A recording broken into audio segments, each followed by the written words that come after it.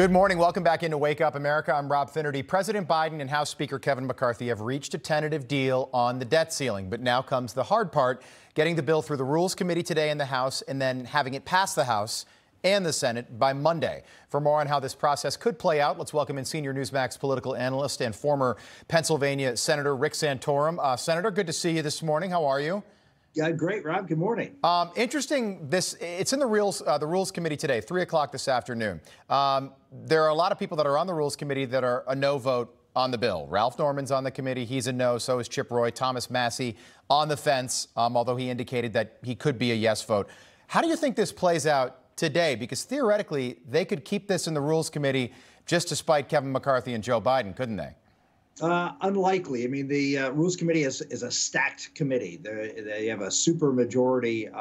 The Speaker controls most of the votes on that committee.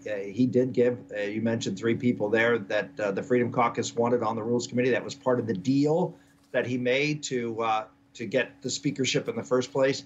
But that's not enough votes to stop the bill from coming out of committee. And plus, you have Joe Biden has to do some work here.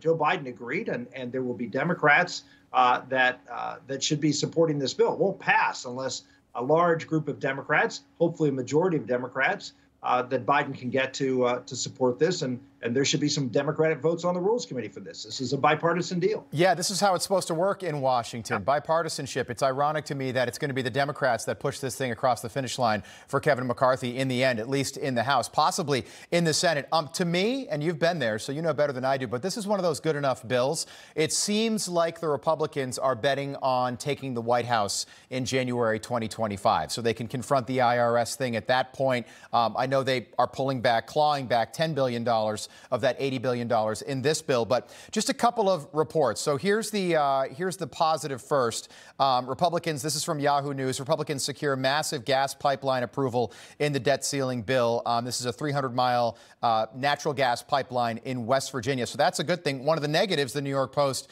points out is the debt ceiling and coming up short on how to rein in the IRS. Basically, the bill doesn't go far enough there. How do you see it?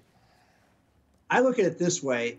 Kevin McCarthy got more out of this debt ceiling fight than any previous speaker on the Republican side. The reality is this was well played from the beginning. They came out. They were able to pass a bill.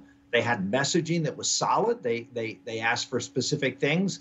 And they asked for things that were very popular, work requirements. But don't underestimate the power of work requirements. You're talking to the guy who helped author the 1996 welfare reform bill that instituted work requirements.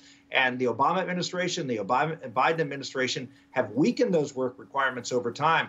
This reinstitutes and, in fact, expands work requirements, which is going to save money, but much more importantly, it's going to save lives. It's going to get people back to work and appreciate the value of earned success and really change the dynamic in the workplace. So there's so many good things that he got. Now, look, they didn't get everything, but you don't go into negotiation and say, I have to have everything. You have to compromise. And he did. And I think this is a very good step. And I was a member of the House. I would be voting for this. Yeah, that's interesting. And then in the Senate, Lindsey Graham, he came out pretty strongly against this bill. He tweeted yesterday, I will use all the powers available to me in the Senate to have amendment votes to undo this catastrophe for defense. He's talking about defense spending. He wants to raise the debt limit for the next 3 months to give the House and Senate a chance to correct this, what he calls a defense disaster. So let's say it makes its way through the House. Pretty tight in the Senate. How does it play out there? I think that Kevin McCarthy should say to Joe Biden, I'm going to deliver a majority of Republicans for this bill. You need to deliver a majority of Democrats for this bill. And Mitch McConnell and Chuck Schumer should say they should be required to do the same thing.